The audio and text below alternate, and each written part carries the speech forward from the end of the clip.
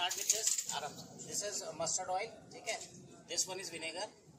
This is cheese. This is condensed milk. Koya. Okay. These are the spices like red chilies and garam masala. Okay. And your green coriander powder also. This is kasuri methi. This one is salt, red chili powder. This is marinated chicken with lemon and vinegar. Okay. Kasuri methi we have used. We have used red chili powder, salt, and kasuri methi. Green coriander powder also we have used in that with lemon and vinegar. Okay.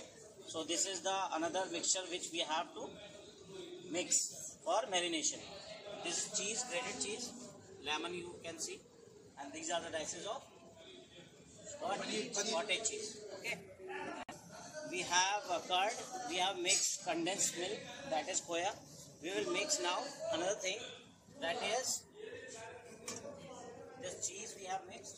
Okay. Now we are mixing salt in that.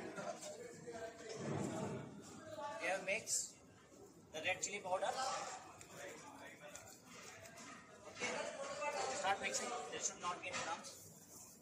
So we have mixed kasuri methi. This is coriander powder.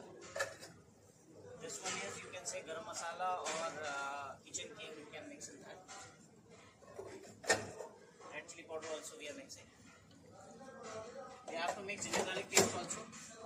This on the back side.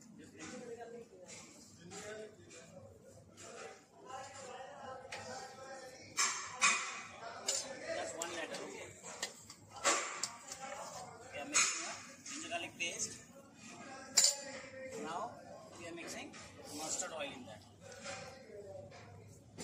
There should not be any lumps. Okay.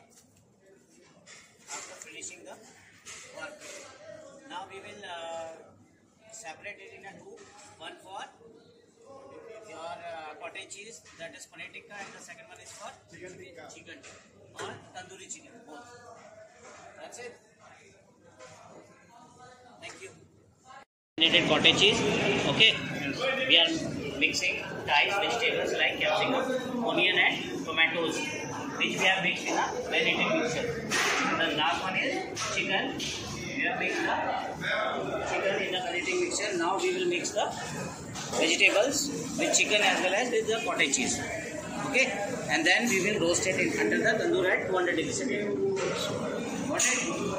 With the butter we will cast it one by one, twice, and then it will be ready.